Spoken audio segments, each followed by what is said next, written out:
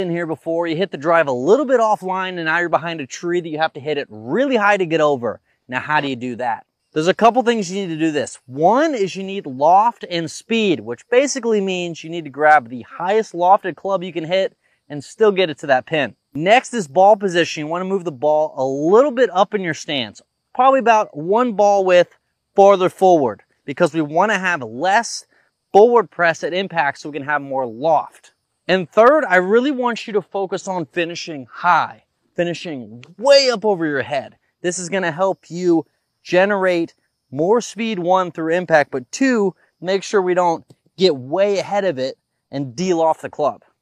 Basically, it's just going to help you hit it higher. One key part to this, you got to fully commit. Hit it right into the tree. Well, let's try this again. We're still going to fully commit. Oh, that is way up in the air.